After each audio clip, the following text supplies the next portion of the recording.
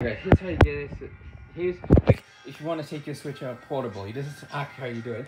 You need a portable monitor that's the newest version that has Type-C for power and display as well.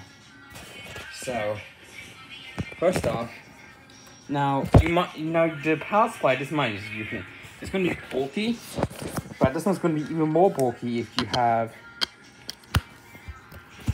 you use an adapter like this. So mind you, that would be bulky. So just use a simple power bank here.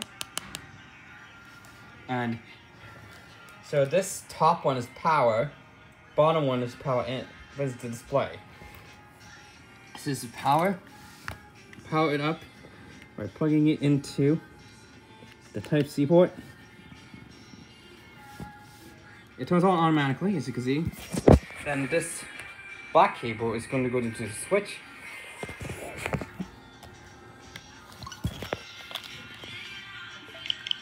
Now, depending on which switch you have, this is the OLED. With the OLED, you can just rest it here because there's vents right here. But for the original switch, have it like on a ledge like this so that it gets more airflow through here. And you see it's spraying, and the reason I tell you to recommend to use a 15-volt power supply is so that you don't get any lag in game. If you use 5-volt, it will lag in game. And plus, what do we charge about it while gaming? It's only charge about it. With this one here, we'll charge about it while gaming, which is best ever. So